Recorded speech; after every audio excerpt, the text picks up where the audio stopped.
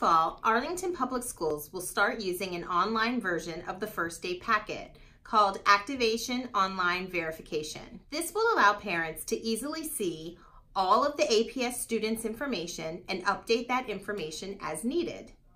This change reduces use of paper resources and provides long-term cost saving. In the future, report cards will also only be available online through the ParentVUE app. This can be done on a computer, tablet, or smartphone with internet access. Parents need an active ParentVUE account, and this will require an activation letter and an email address. If you lost or never received yours, please come to the main office to receive your activation letter. Our staff is ready to assist you in activating your account and helping you in any other way with your ParentVUE account. We appreciate your support as we move to a more sustainable way of updating student records and information. Thank you for your attention to this. Para este otoño, las escuelas públicas de Arlington estarán usando una versión en Internet para completar el paquete del primer día que se llama Verificación de la Activación en Línea.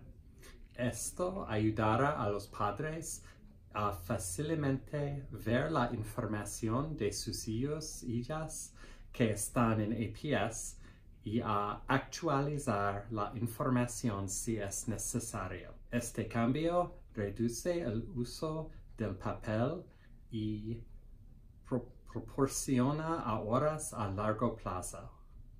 En el futuro, los reportes de las calificaciones solo estarán disponibles a través de la aplicación de ParentVUE. Esto puede ser hecho en una computadora, una tablet o un celular inteligente que tenga acceso al Internet.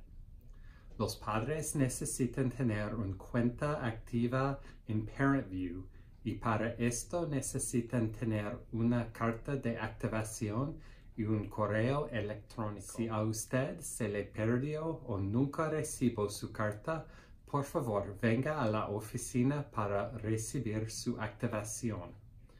Nuestro personal está listo para asistirlo en la activación de su cuenta y listo para ayudarlo de cualquier otra forma con su cuenta de ParentVUE. Apreciamos su ayuda mientras transicionamos a una forma más sostenible de actualizar la información y los archivos de los estudiantes. Gracias por su atención.